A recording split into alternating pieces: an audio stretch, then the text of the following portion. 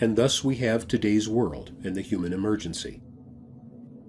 Exactly as Socrates said, it is not the expression of a violent and destructive human nature. Instead, it's the inevitable result of engines of domination working their institutional violence against human nature and the world.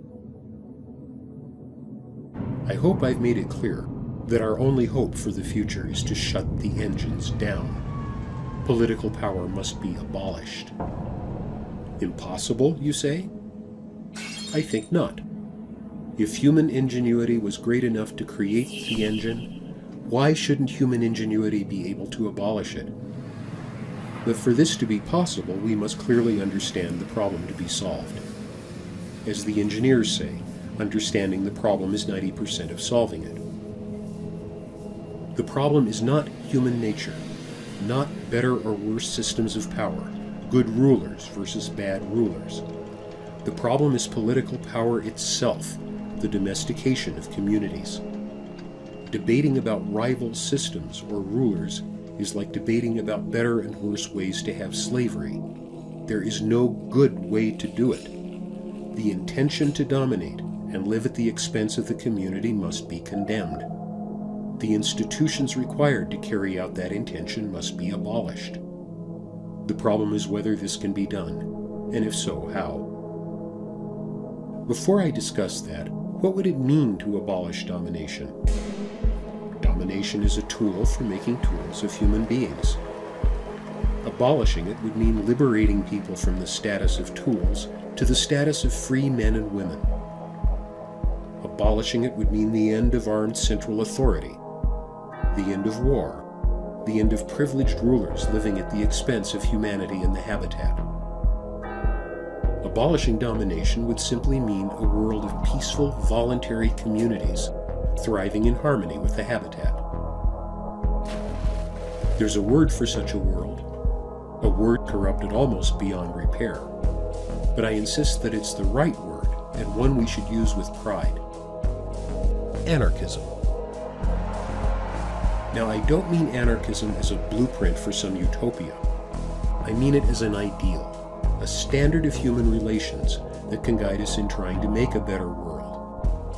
The standard is simply that voluntary human relations are the opposite of power relations, and that communities are best organized by voluntary relations.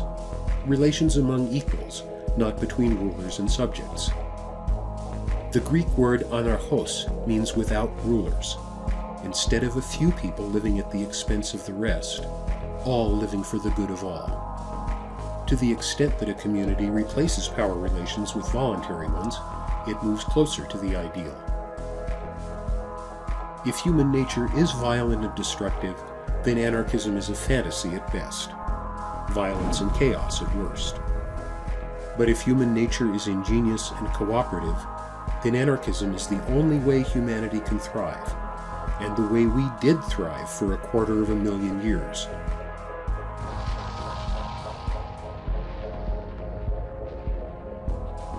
In fact, if we define liberty as the absence of domination, we see that liberty is just another name for anarchism. But how would an anarchist world work? Don't ask me. That's for the people of the world to decide. The idea that some people can tell others how to live is the opposite of anarchism. For 6,000 years, more and more of the world's population has lived under domination. Even under this burden, communities everywhere have adapted brilliantly and made as fit a way of life as possible for themselves. If this adaptive brilliance were freed from domination, people would create ways of living that work better than anything we've seen for ages.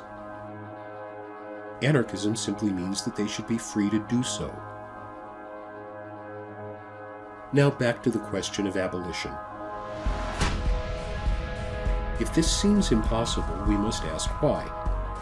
No one has ever tried to abolish domination, so this judgment can't be based on historical experience. In fact, the feeling that domination is inevitable comes from domestication. Any animal trainer knows that the animal must understand who's in charge, and that there's no alternative.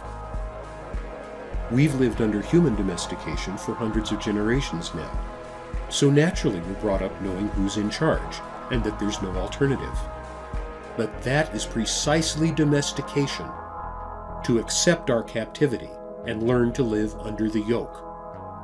The first and most important step is to believe that we can be free, and that we have every right to throw off the yoke. The feeling that we're powerless is domination's greatest weapon against us. Since no one has ever tried to abolish domination, we don't know whether it can be done or how.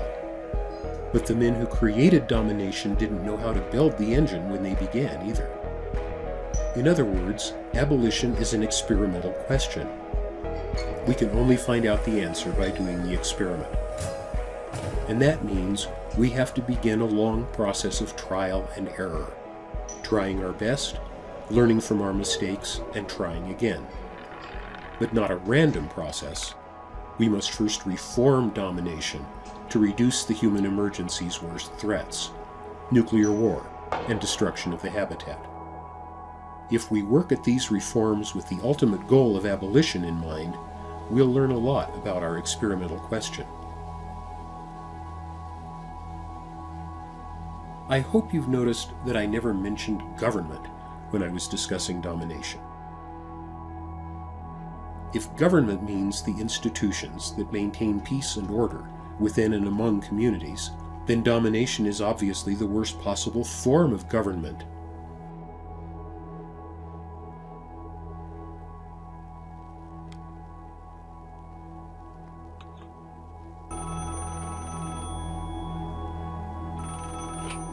Hello?